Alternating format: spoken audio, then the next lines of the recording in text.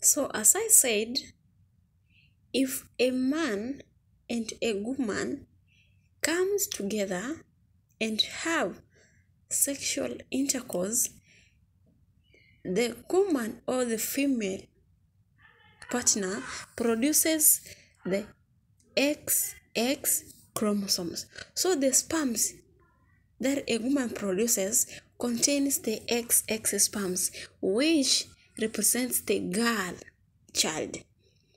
And the sperm that a man produces, it contains the X and Y chromosomes, whereby X is a female or a girl child and Y is a male or a boy child.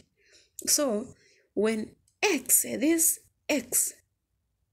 X sperm, X chromosome from a woman joins with the Y chromosomes from the sperms of a man, they make XY, which is a baby boy.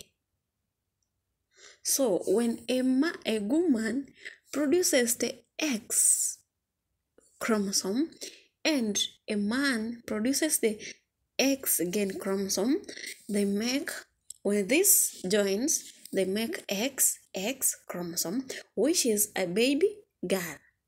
So the sex determination here is done by a man, because a man has the Y chromosomes, which is a baby boy. So getting a baby boy or a baby girl, here are some of the tactics to follow in order to get or to give birth or to conceive a baby boy or a girl. So before that, let's look on the characteristics.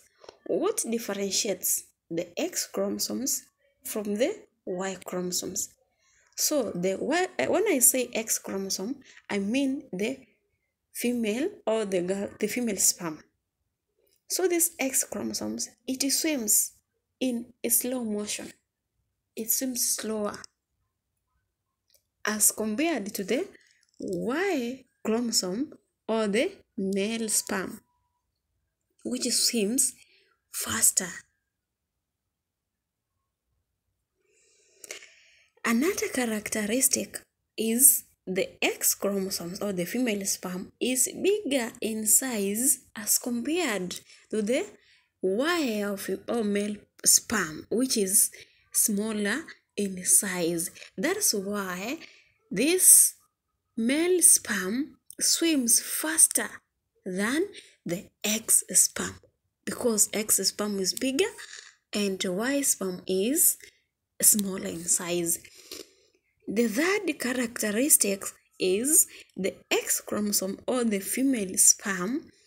It survives, or they survive for 5 days at the cervix, whereby the male sperm stays for 3 days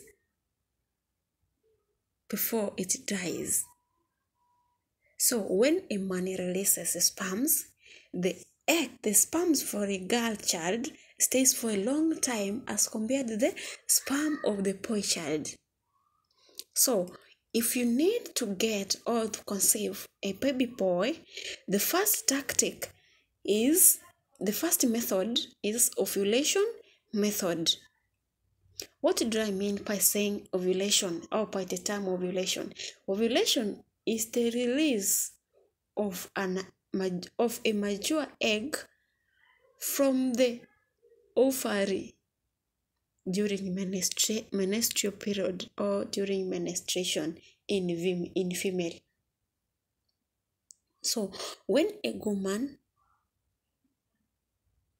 knows that her ovulation day is on 20th, for example, as I said here, if your ovulation day or if your menstrual period is on date 20th and you need a baby boy. So here are the days 1, 2, 3 to 5 days. The X chromosome stays in a suffix for 5 days, and the Y chromosome only stays for 3 days. And you know that your menstrual period is on date 20. So if you need a baby boy, you need to have the sexual intercourse with your partner on the 30 days before your menstrual period date. So you need to have sex 3 days to. You need to have sex 3 days to your menstrual period day. If you need a baby boy, you need to have sex 3 days to.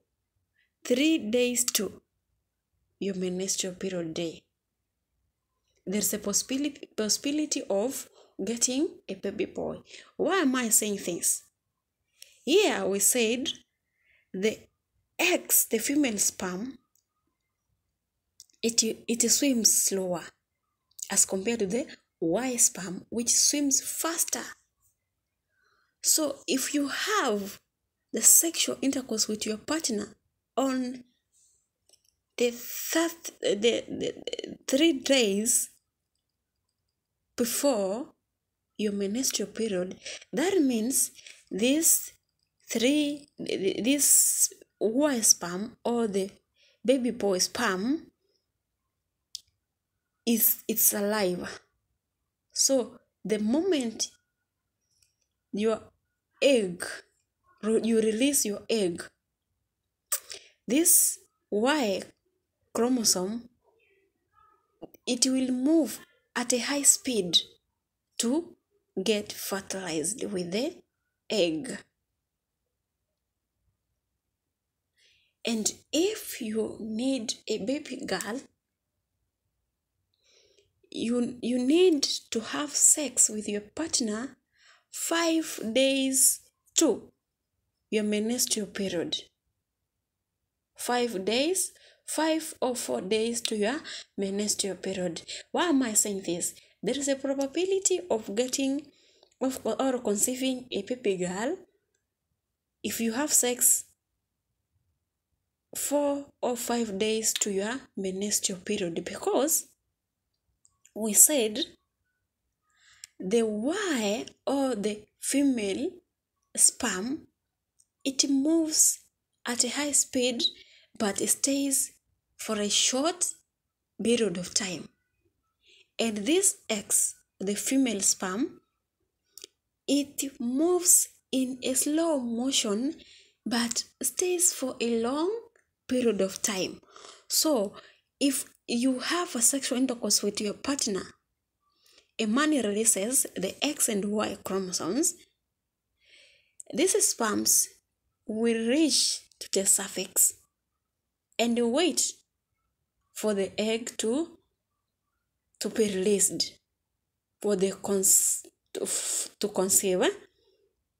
So if the sex was 5 days to ovulation, this Y chromosome, the Y sperm, will stay at the cervix for 3 days. As we said, the Y or the male sperm stays for 3 days and it dies. After 3 days, it can't fertilize. So the Y sperm will wait for the egg to be released for 3 days and it dies. So when it dies, so it leaves the X or female sperm still waiting for the egg to be released. So because this X, it survives for 5 days. So for these 5 days, your menstrual period will start. You will start releasing your menstrual period. So as a woman releases the egg, immediately the eggs sperm will fertilize the egg, and you will conceive a baby girl.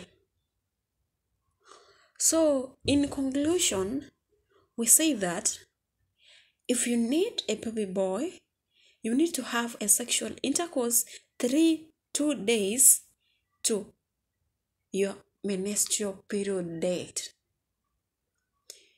Baby boy, 2 or 3 days to 2 to 3 days to your ovulation day, or 2-3 days to your menstrual period day. And if you need a baby girl, you need to have your sexual intercourse 4 to 5 days to your ovulation day, or to your menstrual period day. And please notice, if you have this sexual intercourse 4 to 5 days to your ovulation day, don't have any intercourse again until after fertilization or until after ovulation. So if you have sex 4-5 days to ovulation, if you need a baby girl, no sex again until after ovulation, or after you have released your egg from the ovary. Another method